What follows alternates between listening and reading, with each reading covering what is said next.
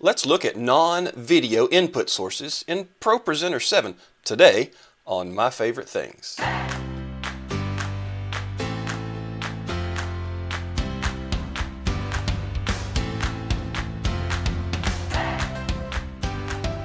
In a previous video, we looked at how to use the Mevo Start or the Mevo Plus as a camera input in Propresenter 7. Today, I would like to explore other input sources. With the combination of Propresenter 7 and NewTek's Ndi Tools, you have a vast array of options to bring in other sources into your media presentation or your live stream. Propresenter 7 is a streaming option without a hardware switcher. It's a streaming option that will let us bring in desktops and mobile devices as inputs. And we're going to get to looking at a desktop on a mobile device. I guess you'd call that a home screen. But first, let's start on making sure we remember how to get those inputs even going. Now, I have two inputs already plugged in my Propresenter 7 that I'm using today. The camera that we're talking to now, but also I have another shot here looking across the screen of my MacBook. I'm going to remind you that the video configuration place on a Mac, you go to Propresenter, then to Preferences. That menu will cascade and go to Inputs. You can also go to the bottom and go to this input tray. It's an input tray for foregrounds, for backgrounds, and for your playlist, and for your video inputs. It changes according to what you have selected here.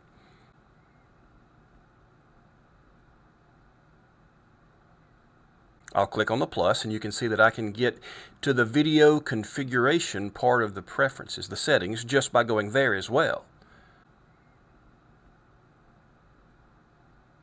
In the tray, I already have my two inputs, the cameras we looked at in the previous video. Video input configuration. Now you can see the screen as I work on it.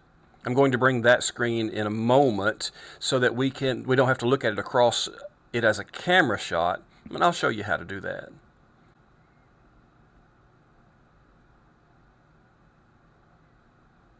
I can choose the Add Input in the video section on the left.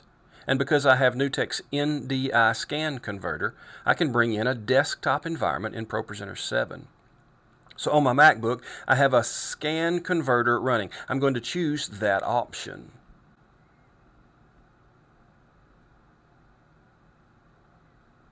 On that iMac, this MacBook, and our cameras are all on the same network. That's key. If they're on the same network, they'll find each other. If I choose that, you'll see in this pop-up window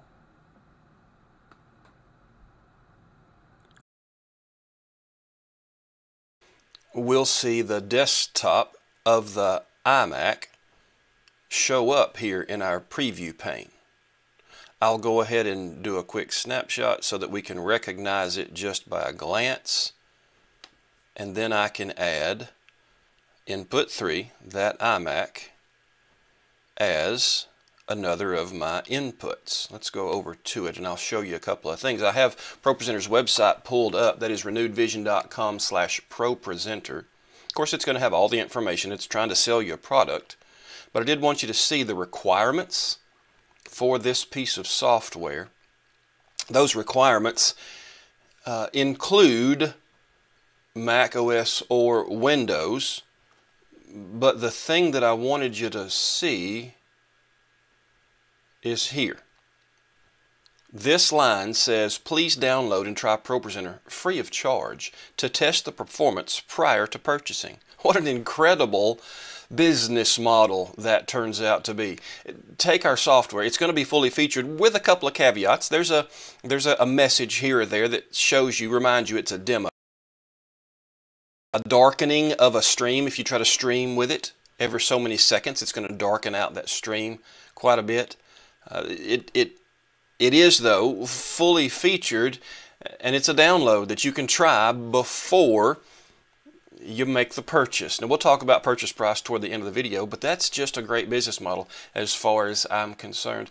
While we're looking at that desktop, let's go ahead and look at the Ndi Tools Suite that we need. Now, this website is ndi.tv.tools.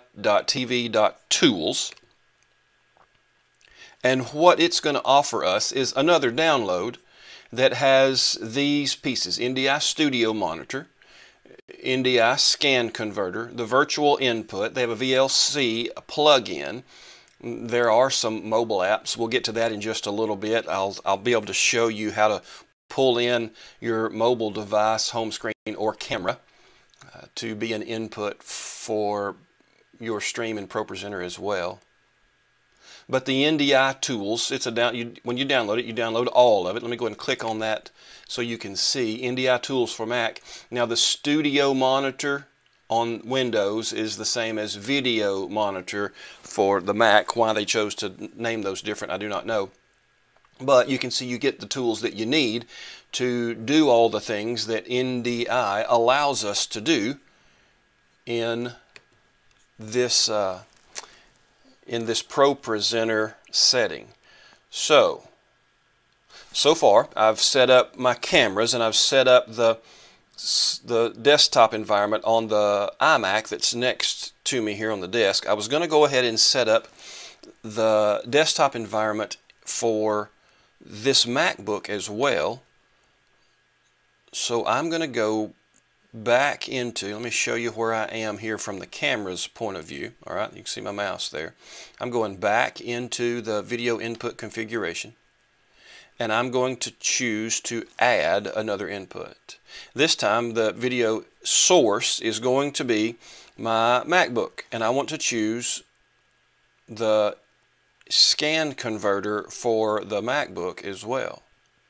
So I'm going to choose that, and you can see that it's pulled up my desktop environment. Now, when I go down here and click on Scan Converter, then I have the choice as to what I'm actually pulling in. Do I want to pull in another window, the desktop environment itself, or Propresenter, the window that is open now? And I'm going to choose to pull in Propresenter as that environment. So now you'll be able to see what I work on when I go to, when I go to that input. Let me get that camera back where it was. My apologies. So that's going to be input 4, and I'm going to go ahead and title that one MacBook. We'll close that window. I will bring it into my video input tray, and now we see that it's a choice. Oh, I forgot to do the snapshot while I was there. It's going to be the desktop environment for the window that's open with Propresenter. So I'm going to leave it as that snapshot. Now I can see, okay, if I want to go back to Propresenter as I'm presenting, I can go back to Propresenter, and now you have access to what I'm doing on the desktop. Propresenter is a great tool for media presentation in a lot of different settings. It's a great tool for the church setting, and that's probably why it was originally intended, but it's also a great tool for the school setting, government setting, for businesses that do conferences, they do trainings for their people. It's going to be a great tool for that as well. Now, when we look at the features of Propresenter 7, one of the best things that we can do is familiarize ourselves with all those features, and the ability to download a free version of it, a fully featured free demo of it, is a great tool. For example, I have a couple of folks on my media team that are needing to learn Propresenter 7 so we can make the switch from 6 to 7. And they can download this on their own computer or their work computer if they have access to that, and they can practice what it's like to build out all the different pieces in Propresenter 7. Any changes that have been made from the last Propresenter 6 to the upgrade for Propresenter 7, they can go through and they can practice the different pieces and find where the different features are that might be a little bit different from what 6 was, and the ability to download there is a great, incredible resource, and I'm excited to have that. Now I want to now show you what it's like to bring in a mobile device. So I'm going to go back to this camera shot because I can pull my iPhone up in front of it so you can kind of see what I'm talking about. Now I want to use this. Well, we can start with the camera on this one. So I'm going to go to a tool called Ndi HX Camera. I'm going to open that up. Oh, I need to make sure that this is, excuse me, I got ahead of myself. Make sure this is on the correct network, and it is. So I'm going to open up that Ndi HX camera. That's an app in the App Store. Now it does cost. For a while they were giving it away, but it's a paid app now. There are a couple of other apps in the App Store that will do the same thing, that have in-app purchases, but it's an initial free download. So you can see that I have that pulled up, and it's actually showing what my camera is trained at, right? So let me go into Propresenter and let's add that. Okay, I'm going to go into input, video input configuration again, and I'm going to add another input, and technically it is a video input, I suppose. And I'm going to choose iPhone. You can see that since I'm on the same network, it has found another option to be an input. Ndi HX camera. I will title that iPhone. Right click like.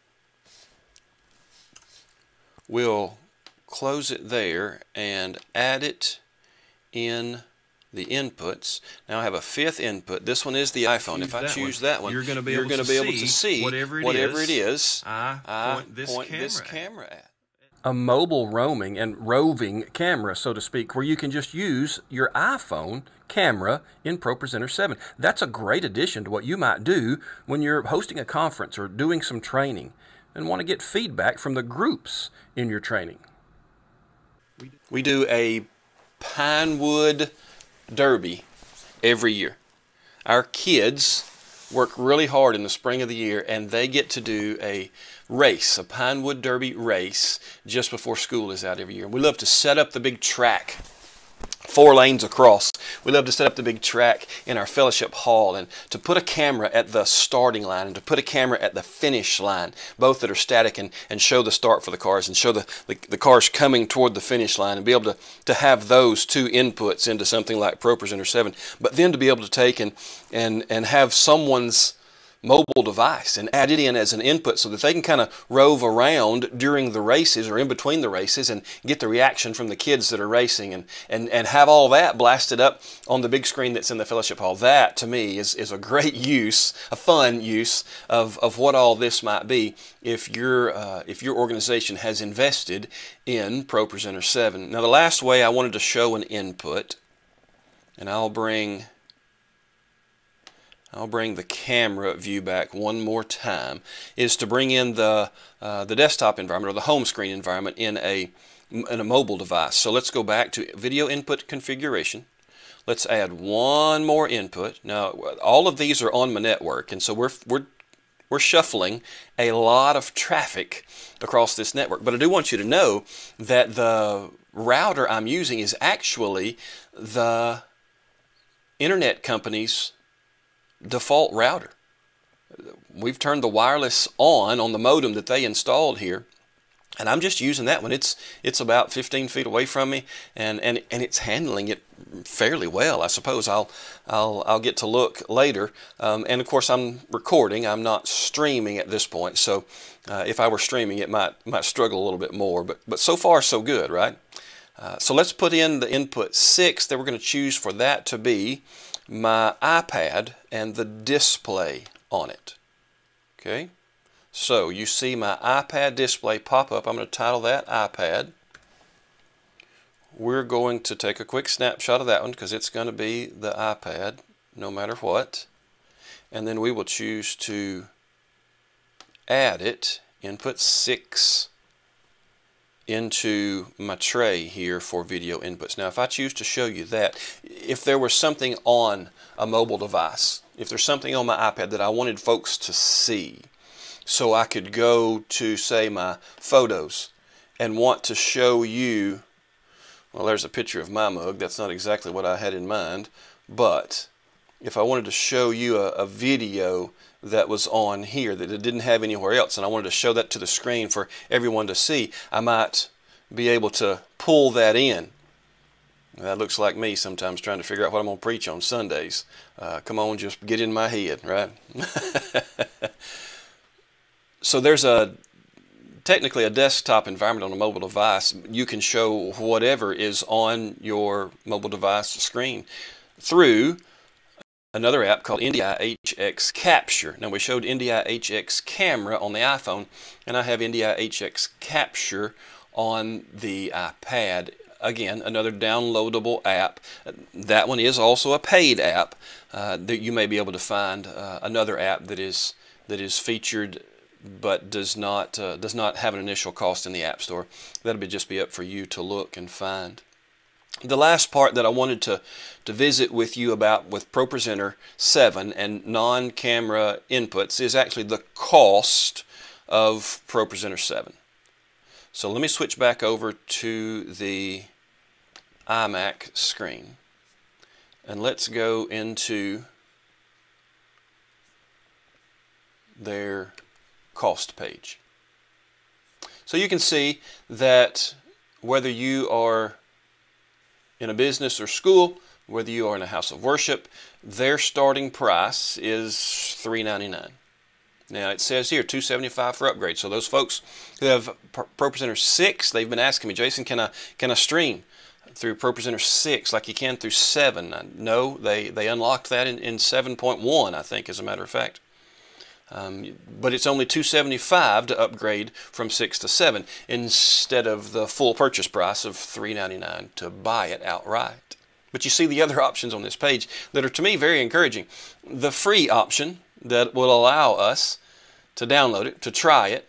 It'll have a watermark. It'll have a reminder that this is an open registration, a demo, so to speak. You'll have the darkening effect if you try to stream with it.